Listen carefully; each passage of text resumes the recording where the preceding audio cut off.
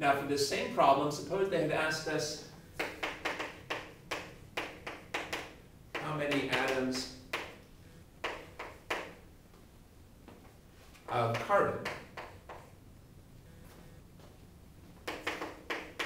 in 5 grams of glycine.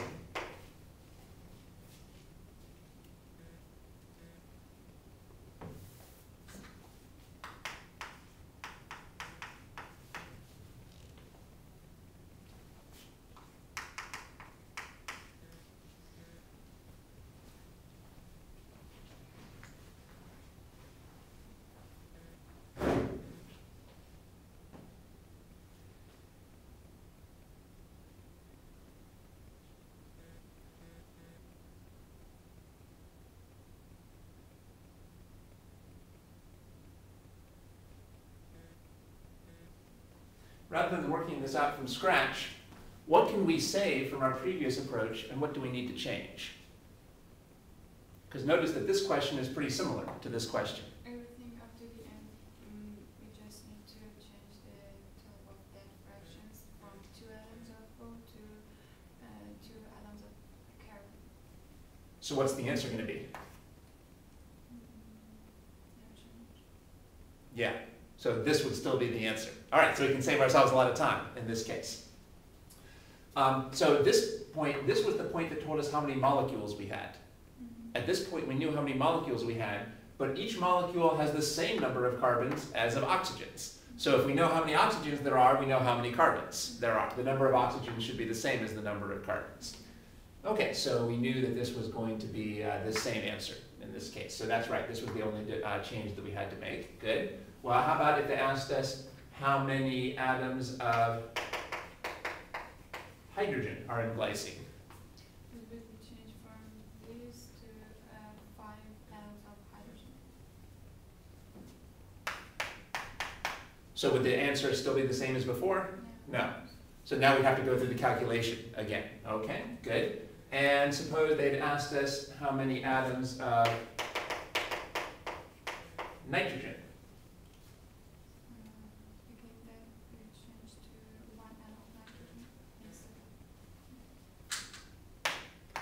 We can see that every molecule, well, I should have written it like this. So we can see that every molecule of this has 1 atom of nitrogen.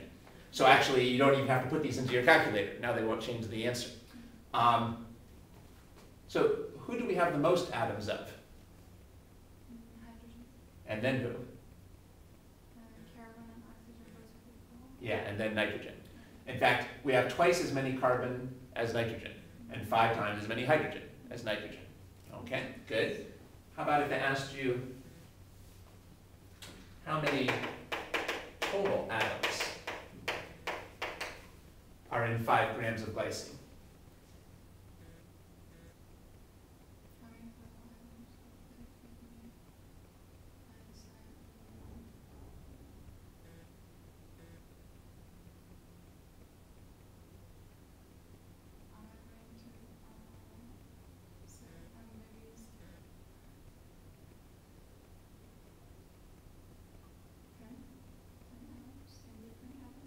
So what's the answer to the question? Now, let's see. That's not the answer to this question. Because, after all, should this be a big number or a small number? Big number, very big. Yeah, the number of atoms in 5 grams of glycine, that's going to be huge. It's not just going to be 10.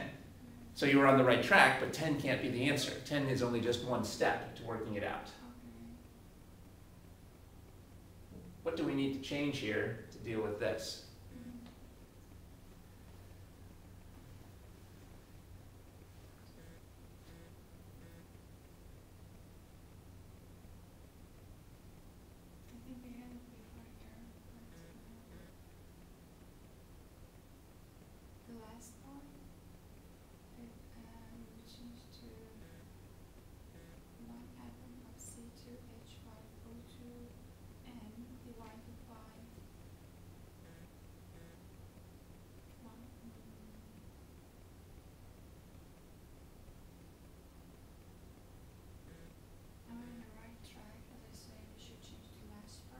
Yeah, we need to change this conversion ratio. Do we need to change the bottom or do we need to change the top? Or or both?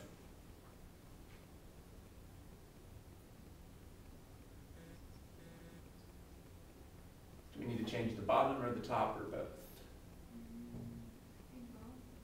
Now, let's start again from scratch. So we're going to keep all our previous work, right? We're keeping the previous work. So what should I put on the bottom here?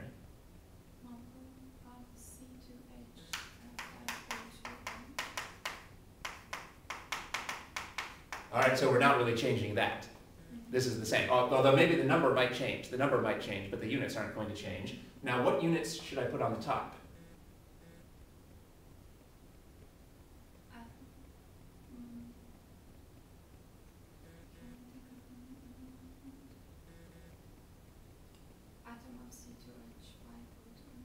Good. Although, we probably shouldn't say atoms of this because it's really a molecule. Maybe we should just say, what are our target units? Yeah. Atoms of C2 and glass. Maybe we should just say atoms. Just atoms in this case. I told you should always use, we should always say what the substance is, but in this case I don't, we won't put in the substance. Or maybe we should call this total atoms. Total atoms. All right, now what is the equivalency between these two? What numbers can I put on the top and the bottom so these, the top and the bottom are equivalent here? We had like 1 mole is 6 times 10 to the 3, but here we have a molecule and total atoms will be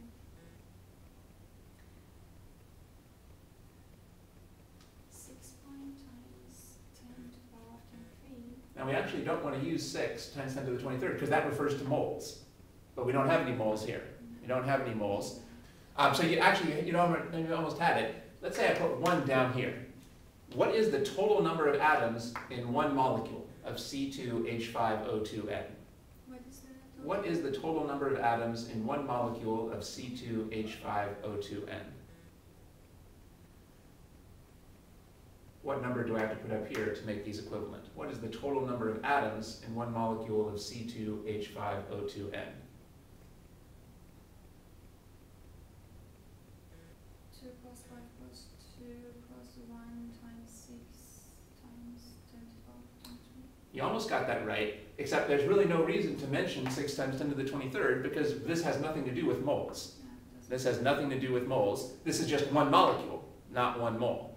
so it is 2 plus 5 plus 2 plus 1. Which is, 10. yeah, I think you'd already come up with that number 10, right? You'd already come up with the number 10, but 10 is not the answer. 10 is the conversion equivalency.